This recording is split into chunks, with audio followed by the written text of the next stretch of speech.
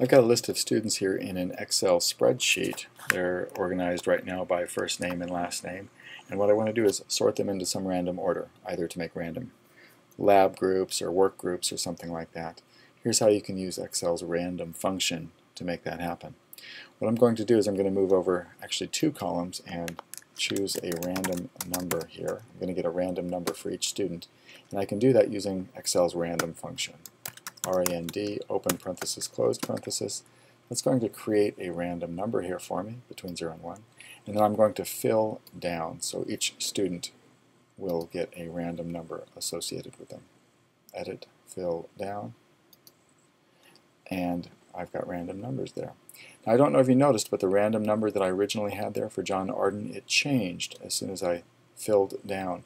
It turns out that this random number function will give me a new random number every time I interact with that cell. And I don't want a new random number. I want to make sure that I have one random number associated for each of these people. So what I'm going to do is I'm going to select this row of random numbers. I'm going to copy that row. And now I'm going to paste it into this row. But I'm not going to paste just the values. I'm going to paste special.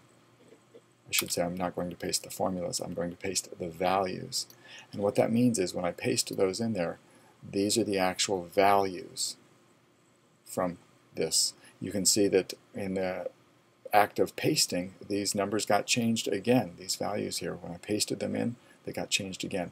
But now that I've actually pasted the values in here, this is no longer the random number function. This is the actual value that I pasted in there, and that's not going to change.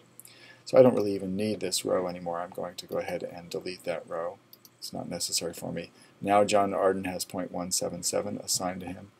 And if I select those rows and choose Data, Sort, and choose to sort by row C, or column C rather, I'm going to get this new series.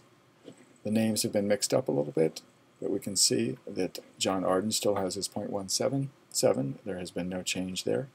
And these are the list of lab groups then. These 2 could be lab partners, these 2 could be lab partners, or maybe these 5 are going to be working in a group, and these 5 are going to be working in a group.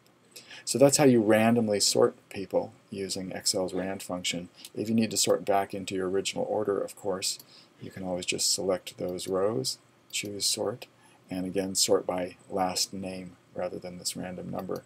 That's in column B. And we're back to our original list then. Hope that helps.